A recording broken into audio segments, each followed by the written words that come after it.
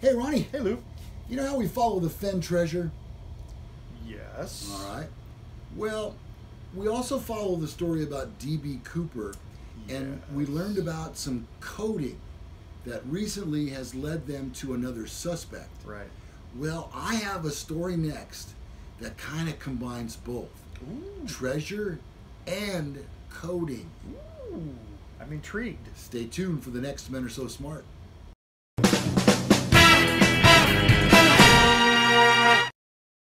Hi there, I'm Lou Gallagher. I'm Corvette Ronnie. Thank you so much for watching Men Are So Smart. Today we sure do appreciate it.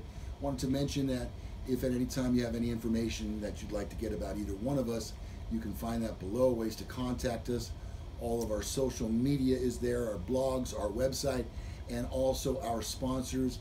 And we ask you to patronize those sponsors as you need their goods or services. Mm-hmm. Today on the show, the lost treasure of the Beale Cyphers. Ooh. Have you ever heard of this? I had not. Let me tell you. Tell me more. More than a century ago, a small pamphlet was published titled The Beale Papers, which contained 3 cipher texts. Who knew they even had cell phones back then?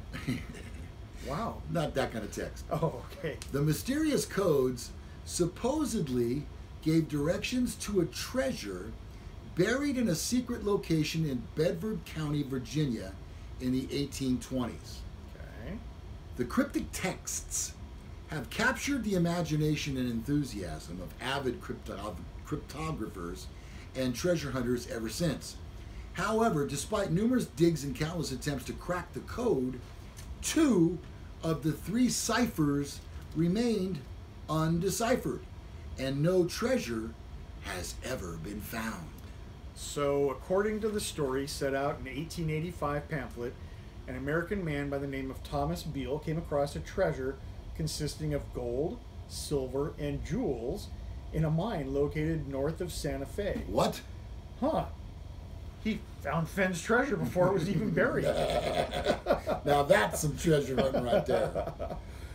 Beale and 30 fellow adventurers transported the hoard to Bedford County, where they buried it in a secure location. Beale then wrote 3 encoded letters, one giving the exact location of the treasure, a second giving its detailed description, and a third giving the names and contact information of the 30 partners. He placed them in an iron box and gave them to a trusted friend, the local innkeeper named Robert Morris, before disappearing, never to be seen again. Wow, so Robert Morris has the box. Yes. The story goes that Beale instructed Morris not to open the box unless he or his 30 partners failed to return from a journey within 10 years. When Beale hadn't returned 23 years later, Morris opened the box and was stunned and excited by what he read. He immediately began trying to decode the 3 ciphers, but after decades of attempts, he was no closer to solving the mystery. Before he died, Morris gave the papers to an unnamed friend, and he too spent decades working on the decryption of the messages. So using an edition of the United States Declaration of Independence as the key, this friend managed to successfully decipher the second of the 3 cipher texts, which gives a description of the buried treasure. It reads as follows. The first deposit consisted of 1,000 and 1,400 pounds of gold and 3,812 pounds of silver deposited.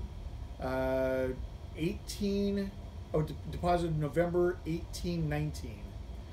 The second was made December 1821 and consisted of 1,907 pounds of gold and 1,288 of silver. Also, jewels obtained in St. Louis in exchange for silver to save transportation and valued at $13,000. Here comes a big however.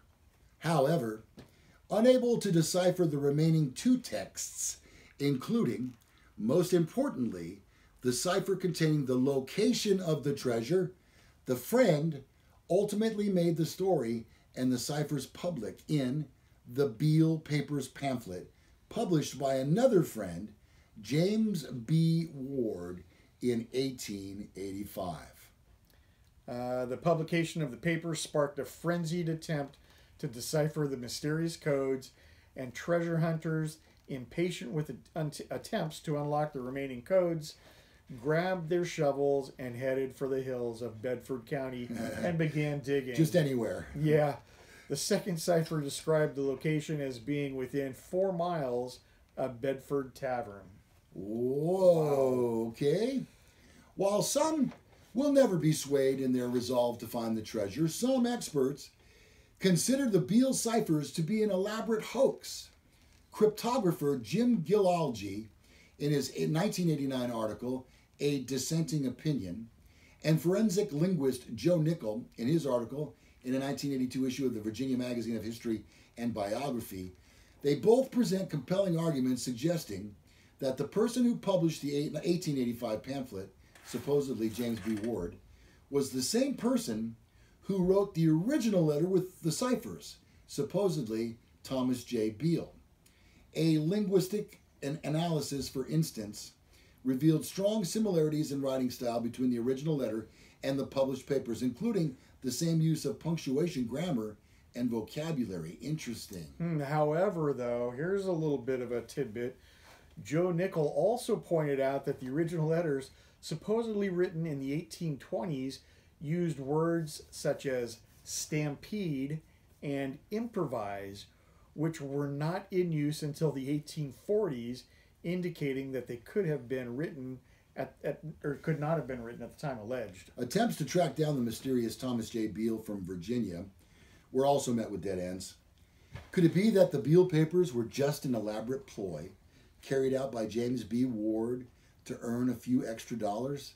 Those pamphlets that he sold, 50 cents a piece, roughly equivalent to $13 today. Dang. And the author was no doubt expecting a wide and enthusiastic readership.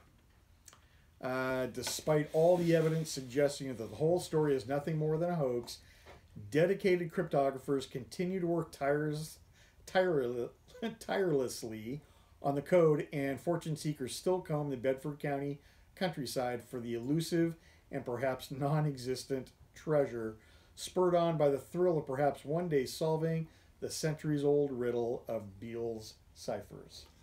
I'm showing you those ciphers right now. And thrill of the chase. Yeah. Yeah, that's what it says. Where warm waters halt. No. Yeah. Look for a brown house. No. No. All right, so there you have it. Is that treasure out there, or is this a hoax? You know what? I would have to say that by now, I would have to imagine that all this land has been built upon by now. And so if it was out there, it's been dug up and is now in some landfill somewhere. I don't know. There's not much undeveloped land anywhere anymore. So, except where Forrest hid his treasure. Yeah. I don't believe that there is a treasure.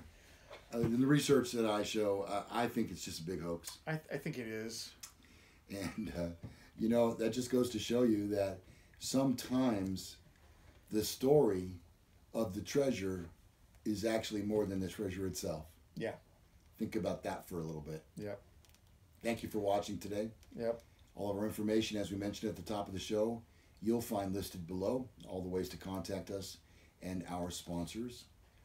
We'd like to thank you. We'd like to thank them. I'm Lou Gallagher. I'm Corvette Ronnie. And this has been a treasure-filled episode of Men Are So Smart.